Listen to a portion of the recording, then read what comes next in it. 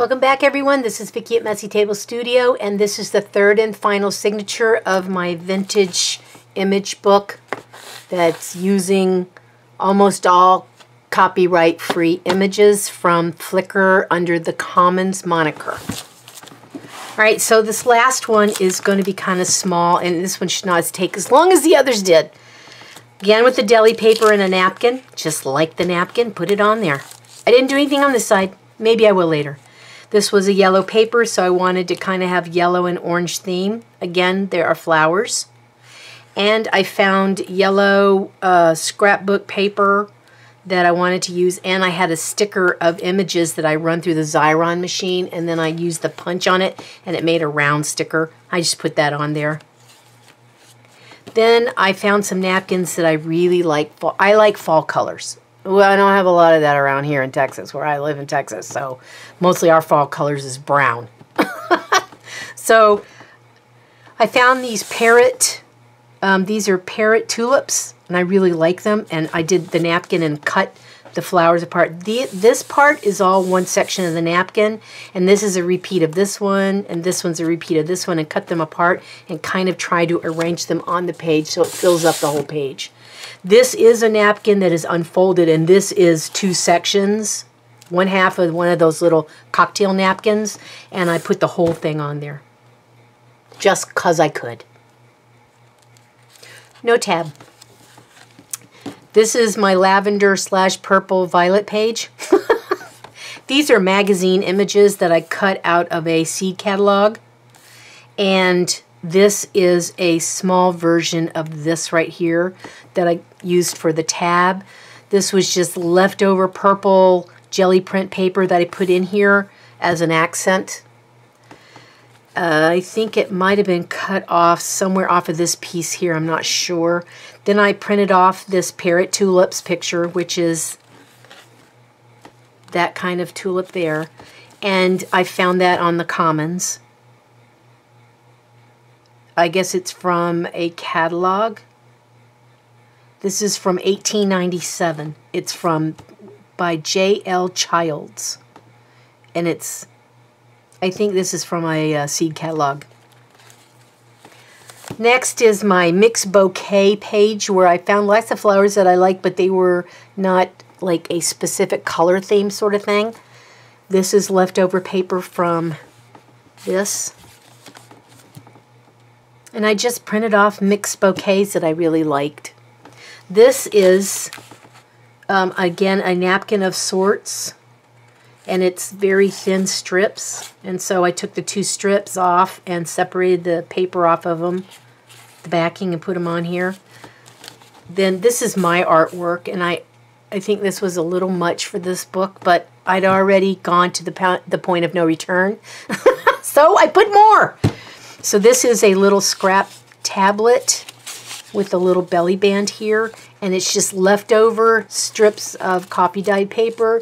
I took some, I think this is scrapbook paper or a drop paper, and just cut a very thin strip, folded it over these, sewed it, and glued it over where I sewed the ends these together at the top here.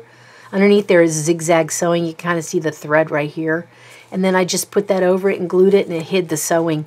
Then I took one, I didn't want to put a backing on it, so I just took this and slipped it in here. Figured that's good enough. This is a pocket where I could put something, but it's kind of tough getting it in and out, and I don't want to rip the paper, so I just left it empty for now. This is leftover paper from this. Just glued the whole sheet on. No tab. This is dedicated to sunflowers. This is part of one of the other ones that I did on another page, and I found the black and white sunflowers on the Commons. This is a piece of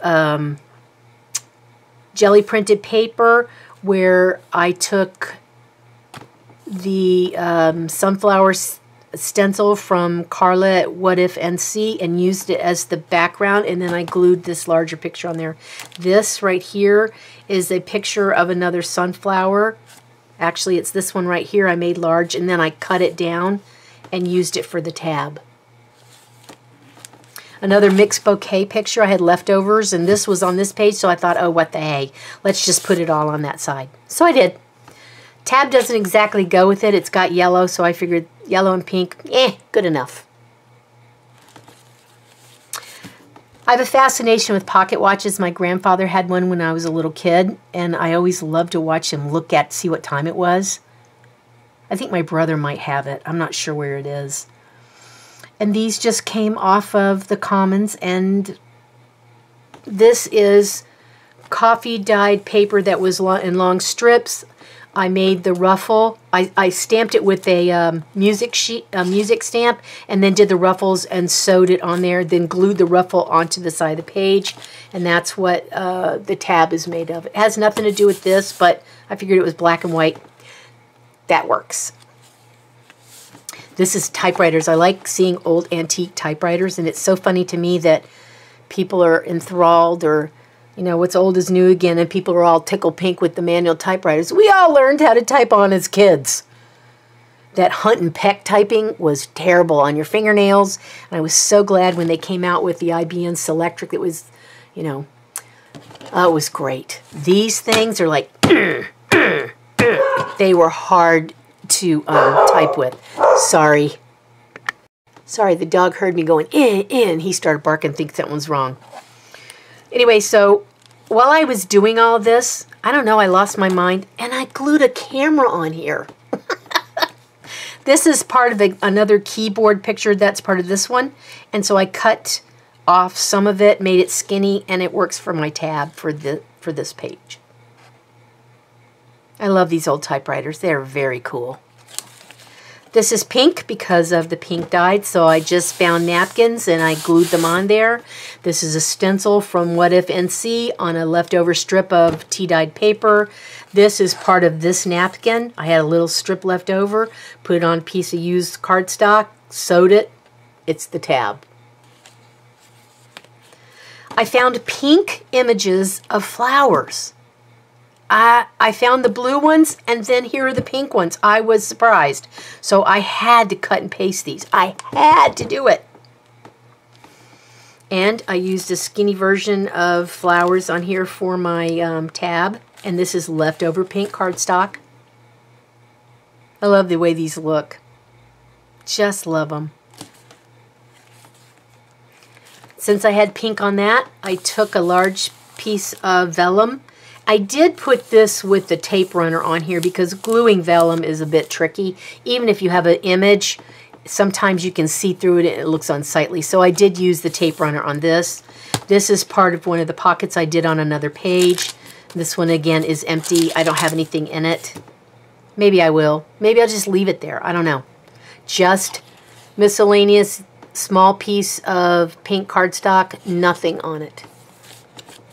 This is my orange page for orange flowers. These are daylilies and roses and orchids. And this is just a smaller version of an orchid plant. And that's my tab on leftover orange cardstock. These again are part of the orange and red sort of theme here. This is my stencil of the miscellaneous flowers here done on top of jelly printed book text.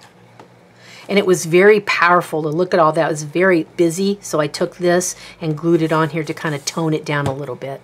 And this is this made small, and it makes my tab.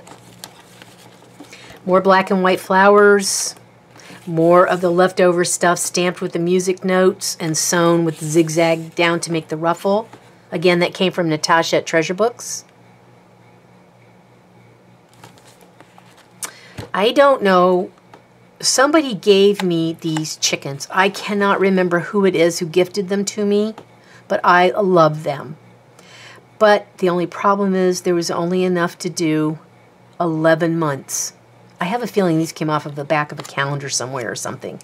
So instead of worrying about what to put in the 12th one, I got this off of the Commons and then just put these vintage looking chickens. Now this was a hen who was further down because it was a long strip. So I just cut out some of her chickies and scooted her in and glued her there. They were not that close in the picture I got off of the Commons.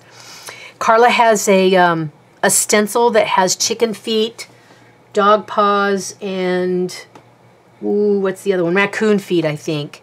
So I just stenciled the little chicken feet through here on the gaps in here. I just stenciled the little chicken feet. I thought that was kind of funny. Oh, sorry about the glare. But these are really beautiful. And they're very cardstock. They're heavy duty. This is strictly about the color and filling up pages quickly, because this is where I was starting to lose it towards the end of the journal. I had like 6 pages with marks on them saying needs a tab, needs a photo. And I was like, oh my God, 6 pages left. I'm so over it. So I was gifted a tablet of Japanese writing paper, and I really thought it was very pretty, and it was white. So I coffee dyed it. This was at the bottom of the paper. This is the bottom of the writing paper. So after I coffee dyed it, I took a jelly roll pen and I outlined all the images on here and turned it sideways so it would fit in the book. This is a napkin, and there's no image. It's just purple jelly print paper that was from back here where I filled in the strip of purple. That's what this is left over from. These are purple, lavender sort of themed images of flowers, and this is a image of some kind of a flower made small so I could use it for a tab on purple cardstock that again is a leftover. This is, all of this is because of this right here. I was gifted, I think there's either 2 or 3 sizes of these masks that are cactus in pots. So I took it and did the, you know, this sort of thing on it with this. It's the walnut stain distress ink, and did them on there, and I was like, okay, now I have to have cactus as a theme. So I went through and looked at the commons, and I found vintage pictures of cactus that were color. This came out of a magazine. I could not resist using it because of this, and then the little pots. So these came off the commons. This is a small down version of a cactus, so I could use it for my tab. This is another one. And I had dark green jelly print paper, so I went ahead and ripped it, and there's sewed around it, and these are both pockets. This is just a card I had that matched the green, along with the green theme. It's a journal card. And then it has a charm in it, and then I was gifted the eyelet, so I used it. And I think I was also gifted this circle ribbon too, so I made a journal card out of it, and I thought, well, that's perfect, it fits in, it's green. This is yellow flowers that I didn't have room for on another page, so I went ahead and finished this. These are those scraps that I sewed together in strips and cut them off periodically. This is the sawtooth zigzag. This is the deli paper that I told you is the first and last page of all 3 of the signatures. I like sunflowers. I've had this sunflower image. I bought it off of Etsy probably 10 years ago, and I have the file still of the sunflowers that are printed on or painted on book text. And I just photocopied them onto brown cardstock and put paper behind them. This is real cotton sheet that was dyed yellow. And then I had a little bumblebee shank button, and I cut the shank off, glued that on there. You know, it's a mishmash. And here is that beautiful, beautiful sunflower. I saw it on a book the other day. Whose site? Roxy's Creations. It was on her site. She had a book, and it had this picture. Was it her? I think it was her.